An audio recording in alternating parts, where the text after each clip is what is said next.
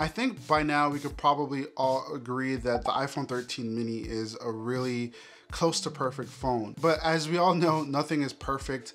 And to get things a little bit closer to perfection, there are, of course, accessories. And with Apple, luckily they introduced MagSafe, and there are a variety of MagSafe accessories that I thought were really, really good and I want to share with you all. So in this video, let's talk about my favorite MagSafe accessories for the iPhone 13 mini.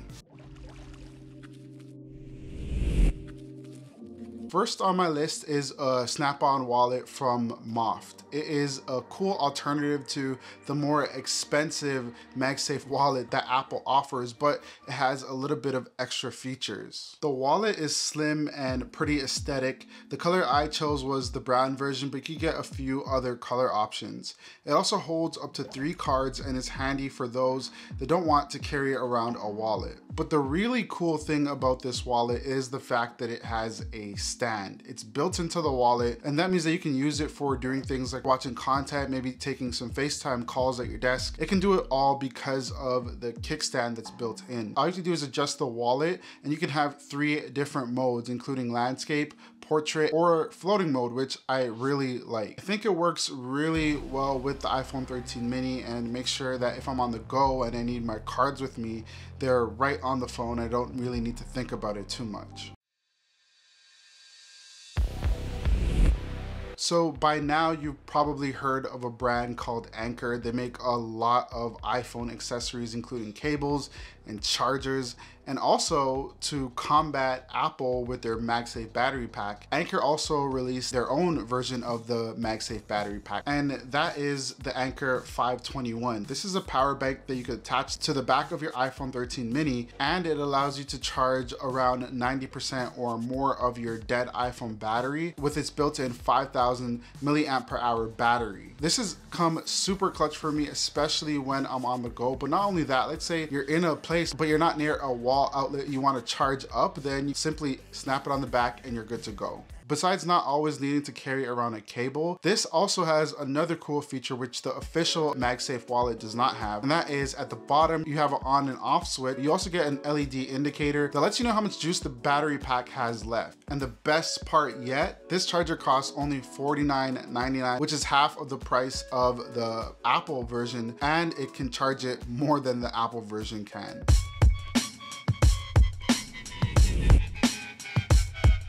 With that said though, the Apple battery pack does have some other cool features that the Anker does not. Besides having a slimmer design overall, it's a lot thinner and feels a little bit better in your pocket to carry around than the Anker version.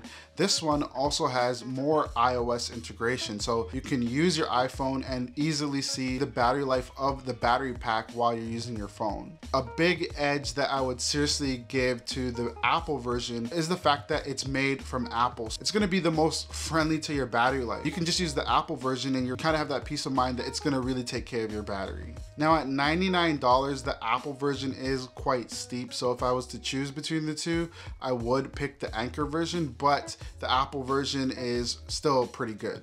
Next up is probably my second most used accessory out of them all, and this is the active wireless car mount from Sandmark. And what this is a mount in your car that allows you to easily plop on the iPhone 13 when you're on the go without needing to use extra cables or really fidget with it. Because it's MagSafe, you're quite easily able to just connect it to your dock, and if you're using GPS or navigation, you can easily see where you're going. So honestly, I really like it, but that's not the best part about it. The best part about it is that it also is a charger. It provides a 7.5 watt output, and you're not going to need to plug in a lightning cable into your phone to charge it. And if you are interested in it, the link is going to be below in the description, but also the links to everything mentioned in this video will also be below. So support the channel, go get it through one of those links. The last but certainly not least on my list is the ESR Halo MagSafe alternative. While the ESR version looks a lot like the original MagSafe MagSafe charger in terms of size and design. It has a few cool features. It is made of aluminum and it has a really premium feel, but the most prominent design choice is the fact that it has a kickstand, and that means that you can use it to watch content as well, or you can just use it without charging the phone as a standalone kickstand. Again, this is super handy. If you're at your desk and you're taking a FaceTime call, you can easily just prop it up and use it, or you can use it to, you know, reference your phone while you're on your computer. There's a whole bunch of uses that you can get out of this kickstand. It has a longer cable, which is handy for using this in bed. And going back to charging, this thing has an 18-watt power delivery,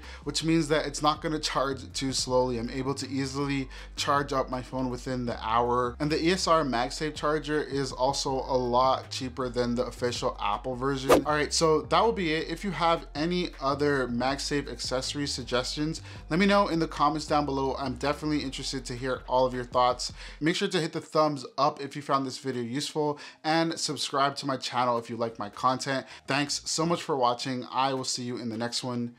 Peace.